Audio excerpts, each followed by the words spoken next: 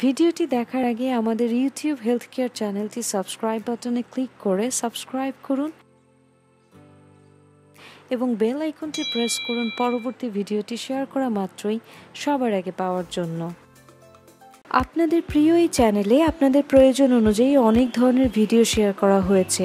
বিভিন্ন রোগবালাই সম্পর্কে ধারণা, বিভিন্ন সমস্যার প্রাকৃতিক সমাধান, সুস্থ জীবনযাপনের জন্য খাদ্য তালিকা, চুল এবং ত্বকের প্রাকৃতিক চর্চা ইত্যাদি আরও অনেক বিষয় যা সম্পর্কে জানতে সকলে আগ্রহী থাকেন। কিন্তু আজকে আমরা ব্যতিক্রমধর্মী একটি ভিডিও শেয়ার করব, আর তা হলো সাপে কামড় দিলে আক্রান্ত ব্যক্তির জীবন বাঁচানোর জন্য তৎক্ষণাৎ যে কাজগুলো করা হয় তা না জেনেই করা হয় এবং এতে রোগীর জীবন আরও ঝুঁকিতে পড়ে যায়। সাপে কামড়ালে তাড়াহুড়ো করে যে কাজগুলো করা যাবে না, আজকে সেই বিষয়গুলো নিয়েই আমরা আলোচনা করব। অনেকে ভাবতে পারেন আধুনিকতার এই যুগে সাপ দেখতে পাওয়া তো কালে ভদ্রের ব্যাপার, কিন্তু এমন ঘটনাও অসম্ভব নয়। কেউ একজন যে কোনো পরিস্থিতিতে যে কোনো জায়গায় আপনারই চোখের সামনে সাপের কামড়ের শিকার হলো, কি করবেন তখন? সাপ যেহেতু প্রকৃতির একটি অংশ, তাই এ থেকে সতর্ক থাকাটাও আমাদের দায়িত্ব। কেউ যদি খুব নিকটে অথবা দূরে সাপ দেখে থাকেন, তবে তার অবস্থাটা কেমন হয় তাহলে চিন্তা করুন কামড় দেওয়ার পর কি অবস্থা হতে পারে।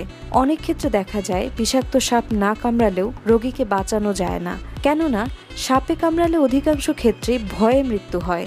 এক্ষেত্রে ভয় পাওয়া যাবে না, বরং সাহস রেখে যে কাজগুলো করলে জীবন বাঁচানো যাবে সেই কাজগুলি সঠিকভাবে করতে হবে। গ্রামাঞ্চলে দেখা যায় সাপের কামড়ে আক্রান্ত ব্যক্তির উপর না জেনেই অনেক কুসংস্কার এবং ভুল চেষ্টা প্রয়োগ করা হয়। এতে করে রোগীর মৃত্যুর ঝুঁকি আরও বেড়ে যায়। ভারতের কিং জর্জ মেডিকেল ইউনিভার্সিটির টক্সিকোলজি বিভাগের একজন অভিজ্ঞ সহকারী অধ্যাপক বলেন, যত বিষাক্ত সাপই কামড় দিক না কেন, এতে ভয় পাওয়া উচিত নয়, কেননা সাপ খুবই অল্প পরিমাণে বিষ কামড়ানোর সময় মানবদেহে ছাড়ে। এবার আসুন জানা যাক সাপে কামড়ানো ব্যক্তির উপর যে চেষ্টাগুলো অজ্ঞতাবশত সচরাচর সবাই করে থাকে, কিন্তু যা একেবারেই করা উচিত নয়।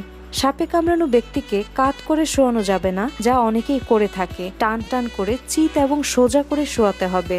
সাপ কামড়ানো জায়গার ঠিক উপরে হালকা শক্ত করে কাপড় বেঁধে দেওয়া হয়, যেন বিষ উপরে উঠতে কিংবা সেই জায়গা থেকে ছড়াতে না পারে। কিন্তু বিষয়টি সঠিক নয়, কেননা এতে ধমনী এবং শিরার রক্তচাপ বেড়ে গিয়ে বিশাল ক্ষতি হতে পারে। সুতরাং ক্ষতস্থানের উপরে অথবা আশেপাশে কাপড় বাঁধা যাবে না। ক্ষতস্থান খুব বেশি নাড়াচাড়া করা যাবে না।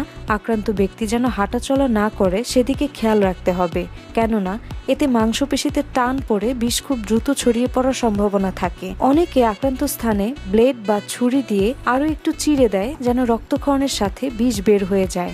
এটা কখনোই করা উচিত নয়, কেননা এতে রক্তে বিষ আরও দ্রুত ছড়িয়ে পড়ে।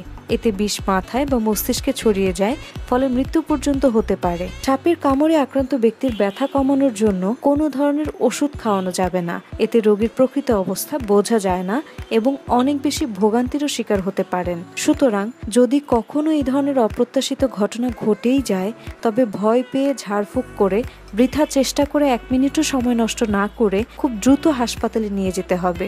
এতে আক্রান্ত ব্যক্তির বাঁচার সম্ভাবনা থাকে, অন্যথায় অপ্রয়োজনীয় চেষ্টায় সময় অতিক্রান্ত হওয়ার সাথে সাথে মৃত্যুর ঝুঁকি বাড়ে।